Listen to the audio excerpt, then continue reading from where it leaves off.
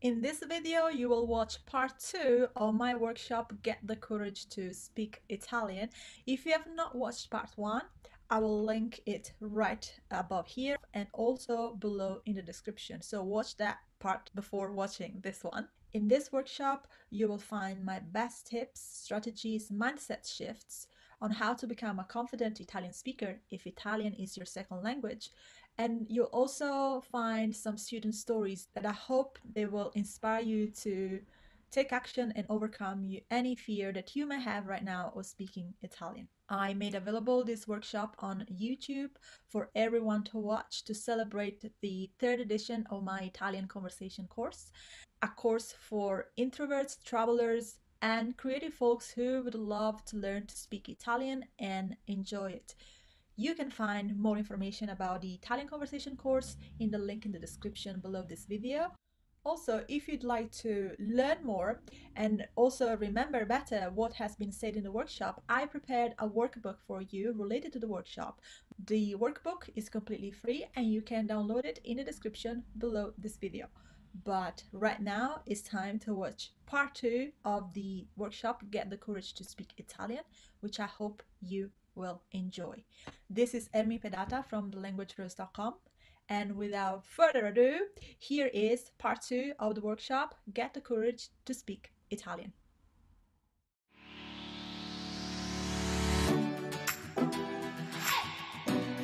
Some people think that before having a conversation in Italian, I need to get all of the tenses right. I need to get all the vocabulary on any topic right, because you never know what's going to come up in conversation. Well, here's what I'm going to say to you. Start small. Start small. You don't have to start to speak Italian doing a whole presentation about a super difficult topic, or go and speak to all the people, the Italian people on the street that you find in Italy. You don't have to do that. That's not building your speaking skills. That's just giving you a really hard time. Okay? So start small. Start with one topic. Start with a 2-minute conversation. It doesn't have to be long.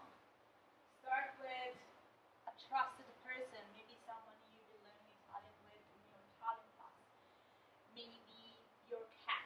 Okay, speak to your cat. It's okay. That helps as well. That helps, because it does. Or you just speak on your own, and that helps as well. You have no idea. People don't do that. They underestimate how even speaking on your own can help. Because again, we said it's about repetition. Repetition in your brain helps the neurons to wire together, and when they're wired together, and that's how you know that you have a skill. That's how you know that you have something now in your long-term memory, not just short-term memory. Okay, so start small. So this is something that we do in the Italian conversation course. I've been doing this conversation course since last year, and the reason why I decided to do it is because people had this problem. Like they would say, Ermy, I'm learning a lot, but here speaking, it's not happening. This is not happening. And I say, well, okay, so I decided to create a class where people come together. We sing a song together first. And then we have a topic. One topic. Like a little one that we speak about, that have starters.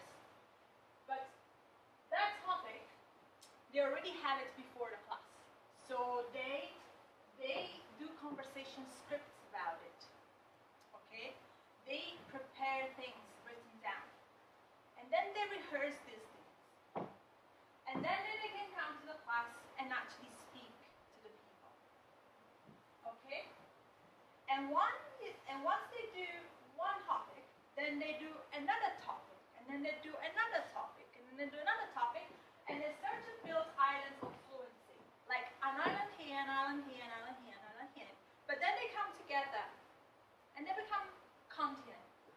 And that's the big fluency. Okay? That does not happen like, now,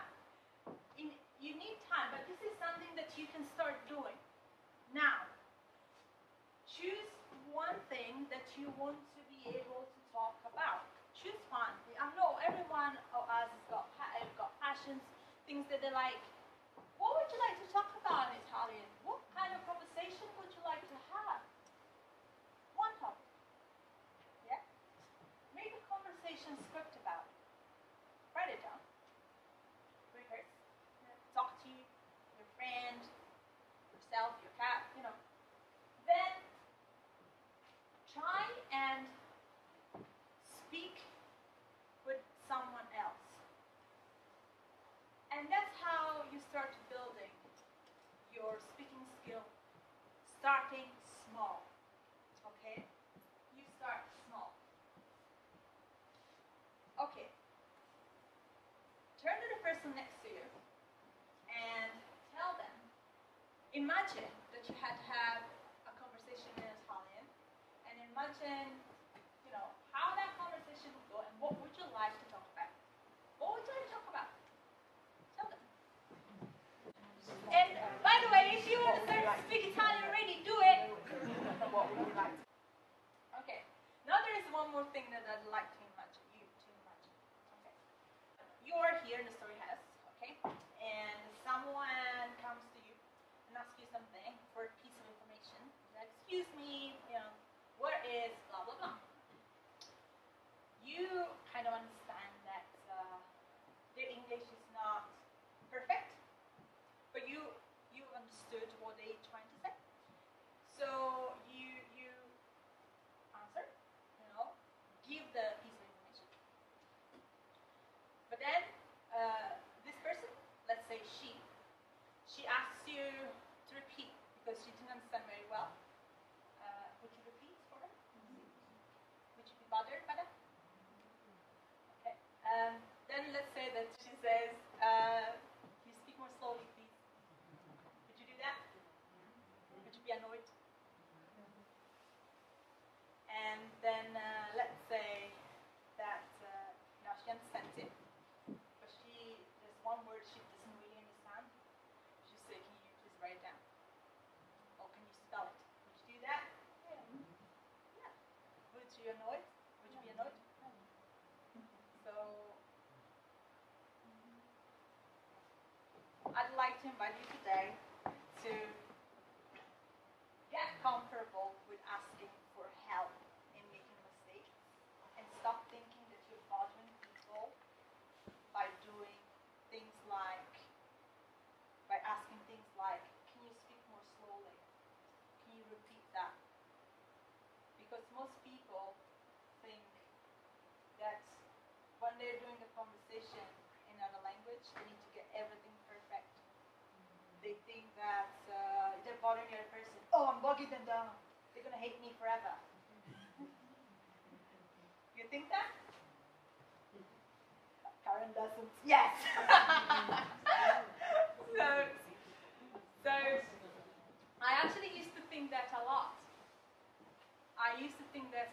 Still think it sometimes, but then I remind myself. I remind myself and I say, if someone asks me to repeat something, I'll not be bothered. Like, it's okay. Like, I'd like to help. Actually, it makes me good to help them. It makes me feel good. I like helping people. Don't you like helping people? Yeah. But then there are some people that don't like helping people. They're not very nice people, aren't they?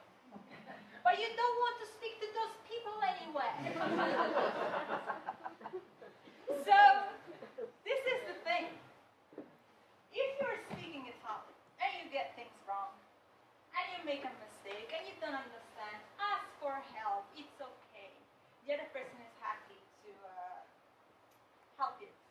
Unless they're Voldemort or, just very not nice. But then, as I said, you don't want to speak to them. So, let's go through these phrases.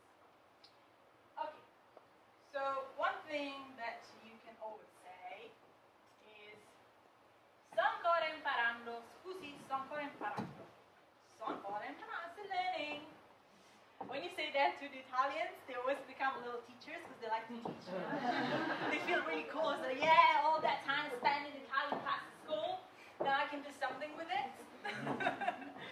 Yeah. So,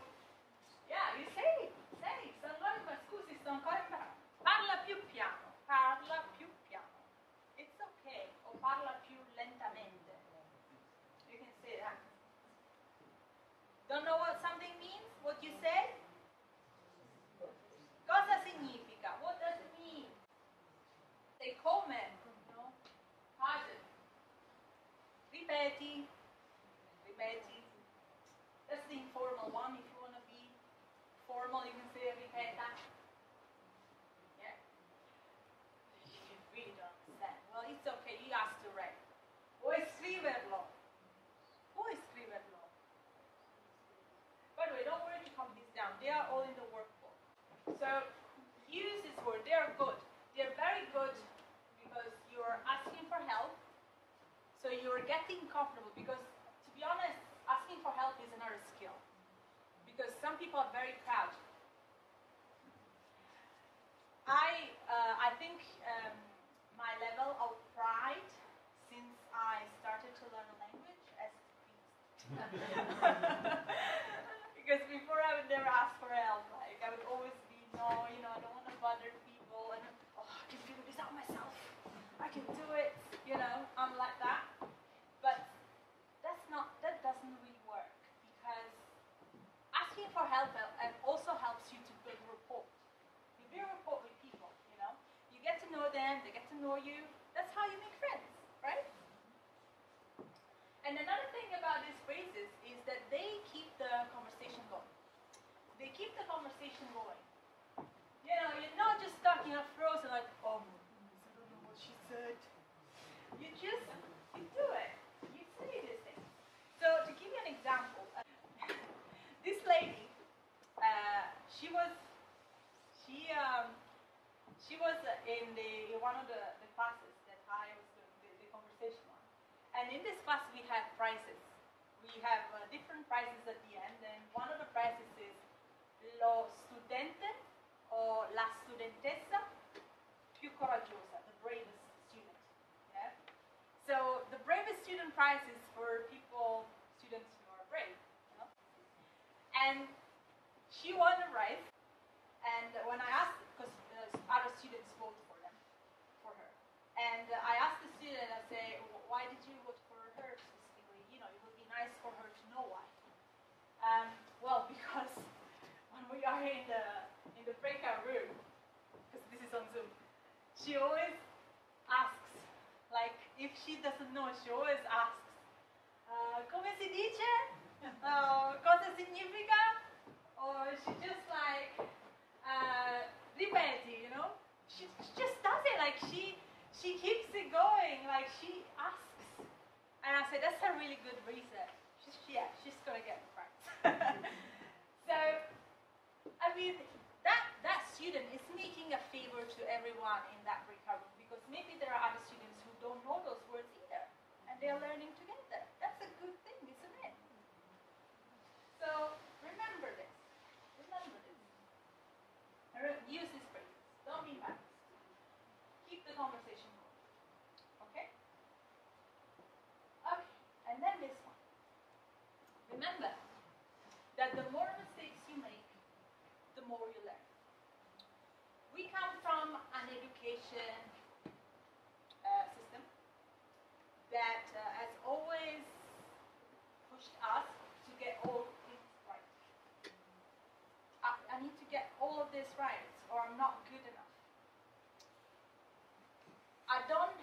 I shouldn't make mistakes, because if I make mistakes, it means I get things wrong, and then it means I'm not good enough. But you need to remember that every mistake is an opportunity to learn. And you cannot learn a language without making mistakes, because in language, learning Italian is not black and white.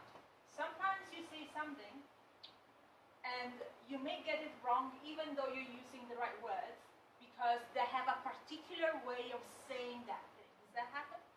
That happens in any language. You just made a mistake. However, what happens? You just learned how do they actually say that thing. You just learned it. Isn't that a good thing?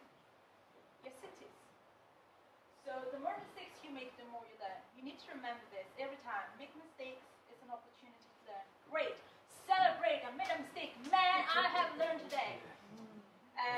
One thing that sometimes students, they do homework and they come and they're like, oh, this exercise, I really didn't get all of them right. This sentence at the end, yeah, I had no idea what that meant.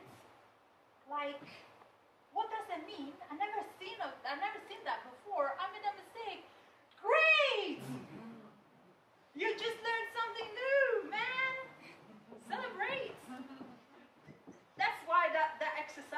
to make you learn something new. If you get all of them right, you will learn anything new because you already knew, right? Yeah. All right. And the last thing is this. Communication, not perfection. You need to aim for communication, not perfection. Here's what I mean. Communication, all of you in here, all of you just learn Italian, right? Why? Why do you want to, tell me, why do you want to learn Italian? Beautiful, okay? And what do you want to do with Italian? Hey? Use it. Use it with, In Italy. use it in Italy, speak to people, communicate. Yeah? To understand culture more. Self-culture is because you want to be able to communicate with the people in that culture. That's how you understand the culture, right? So, Keep the brain going. keep the brain going. That's a great. They will keep your brain going, don't worry. Yes?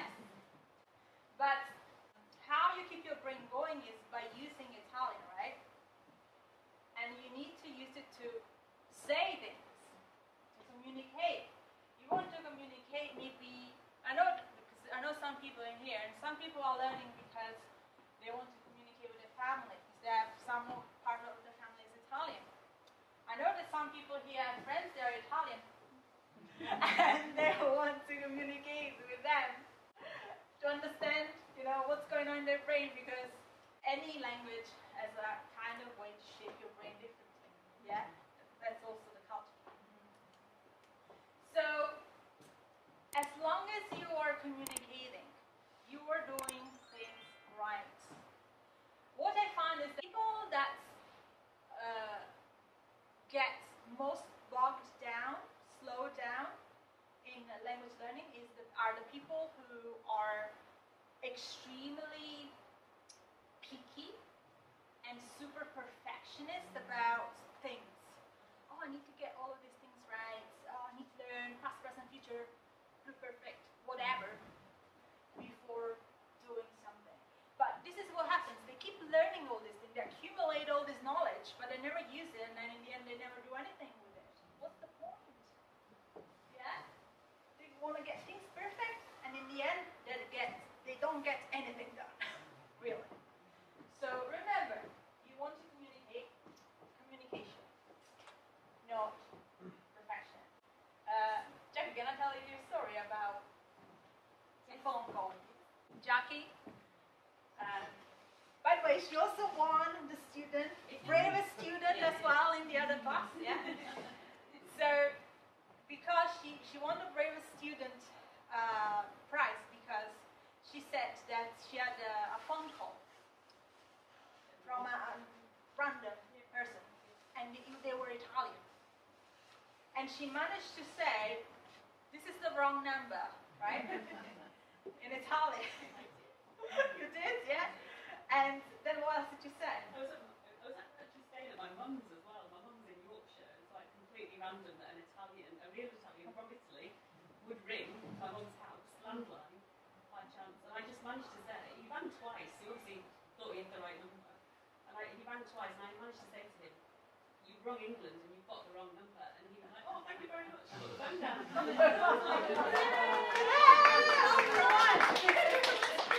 All right. So Jackie, I have a question. Do you think you were saying all the things right? Absolutely not, no. No, he understood me. But she communicated. She understood. Man, that's great. I should have wanted to ring back so I could talk a bit longer. Man. Next time, you still have the number. So, as long as you communicate, you're doing fine. Take the opportunity. Communicate. So, can you promise something? Are you ready? Okay, ask me. Ripeti. 3, 2, 1. Prometto. Bene. Che proverò a parlare.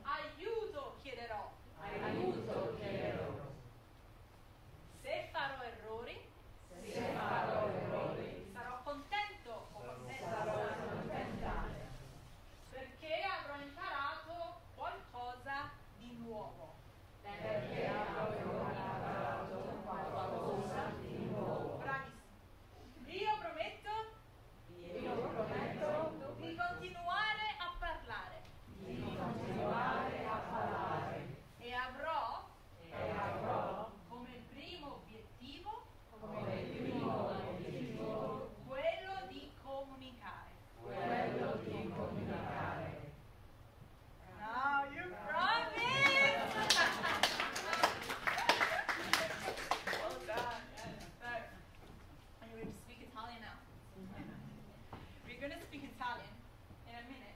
Let's do a little recap first. So, here's the thing that I want you to remember. Remember, you don't need a talent.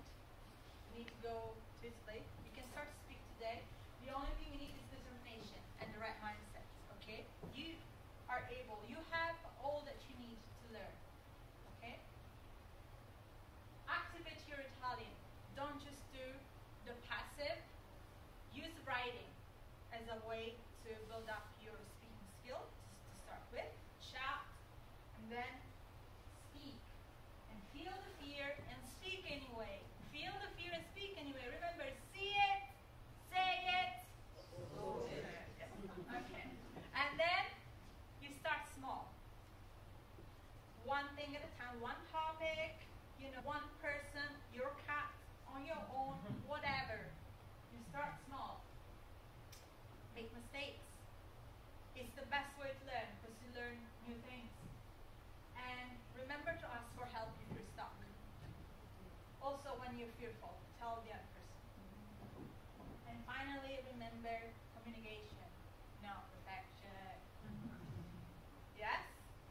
See? Okay. So I included all of this in the workbook related to presentation. It's free. You can get it at thelanguages.com/courage. Now, if you have any questions, you can ask me. Then we are going to do a little conversation in Italian. Yeah? You ready? I'm very excited about that. So you got any questions?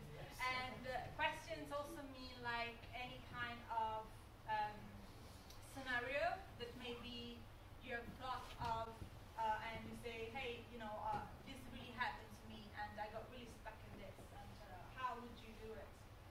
Things like that. I've got a question. Go on. So you're on holiday in Italy, and you've come prepared, you've done a lot of work. You go to a situation, and you attempt to speak Italian to an Italian person, and you get a torrent of English spoken back to you. Makes you feel very, very small, and you think, well, where do I go from here? As everyone experienced that. So you go to Italy, you try to speak Italian to someone, they speak back to you in English, and you immediately just know, like, oh my goodness, now. Okay, first of all, I have a question. Why do you think that person speaks in English to you? They're assuming that you cannot speak Italian. Is that true? Try to support I you. think they're probably practicing their English. They're trying to practice the English. So, three things. They think that my Italian is not good enough. They're trying to support you, and they're trying to practice their English. Now, we don't know what they can be thinking the three things, correct? But we don't really know. So my question to you is, which of these three things that they are thinking is more helpful to you, that makes you feel good? Number one, they are trying to speak Italian to practice. Number two, they're trying to support you. Or number three, they think that my Italian is not enough. Which one makes you feel good, makes you feel better about yourself? Number two. So, you don't know. Maybe it is number two. Okay? So, if it's number two, then, if they want to support you, and to be honest, sometimes it is, then why not asking them in Italian? Sto imparando italiano. Possiamo parlare in italiano, per favore? So, it takes courage to say that, by the way, because just speaking English to you like that, it takes courage. But you ask, first of all, assume the good of the other person. Assume that actually they want to support you. Because if they want to support you, they will speak to you in Italian. Okay? And you ask them and you say, possiamo parlare in italiano, per favore? Voglio praticare l'italiano. Voglio parlare italiano. And I know it takes a lot of courage, but then, if the person is supported, they will. Because it has happened to me as well. It has happened to me as well that someone has come to me and they were speaking in Italian, and I would ask them, "Do you speak English?" Because I wanted to help them. Yeah, not because I thought their Italian wasn't good enough, but I just thought, this person is in need, and I wanted to help the best of my ability. I can speak English, so why not speak English? And then they would say yes, and then we would speak English. But then, I would, if the other person would have asked me, "Can you speak Italian instead?" Because I want to practice, then I would have switched. So, yeah, that would be my answer to you. Does that help? Yeah. I just thought yourself thinking in English and translating. Yes, The good sort of question. transition to So thinking. how do you start Real thinking in the second language? Yeah. Different kind of ways, but what helped me was to immerse myself in the language, and that doesn't mean that I went to country. Here's what happens. I speak Spanish as well. So when I read something in Spanish, since I've been studying Spanish for a while now, as soon as I read Spanish, my brain starts to think Spanish because it kind of tunes in. Okay? So if your brain is tuned in, in a language, you start to think in that language. So to develop the ability to think in a second language is to do as much of that language as you can. And remember that that's not always like straight away. It will come gradually, and still when you will be thinking in that language, sometimes your brain will resort to your first language in case you don't know a word. It will always do that. Have you noticed? Sometimes I think I have to, for work, use another language, but sometimes they get all mixed up and they won't stay separate. And you might speak in a mixture in your head. Yeah, So, it happens. yeah. And that's part of the learning process. With time, you'll be able to separate, and then sometimes they will still get mixed up. You will. Sometimes I mix up Spanish and French, but then I realize and separate. It's a game that is going on in your brain, like little balls going. Oh, French, Spanish, yeah, English. But the thing is, for thinking in that language is a lot of input that will make you then be able to think in that language. Does that help? Yeah. Read, speak, write, listen in like equal segments, or does it depend on you as a learner? If you're a visual learner and you take things in. That's a good question. What do you think it would work for you? So I know that I probably writing things down things stick better.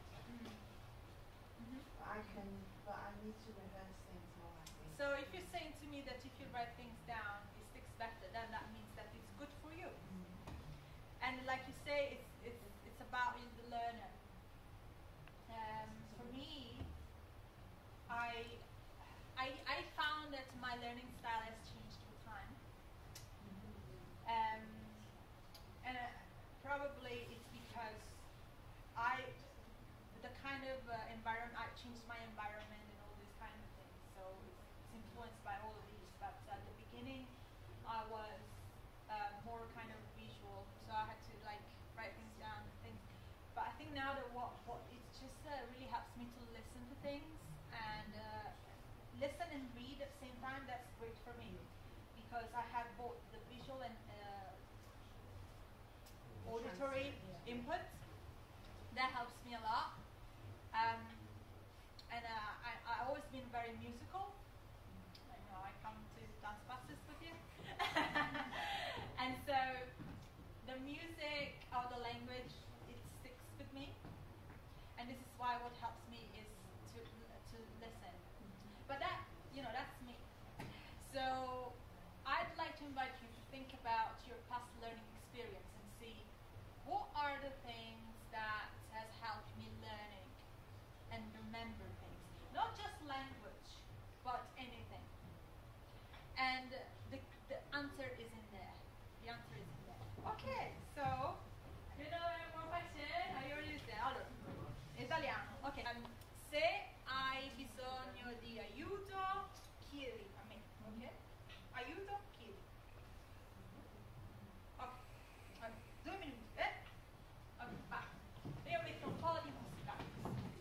And now I'd love to hear from you.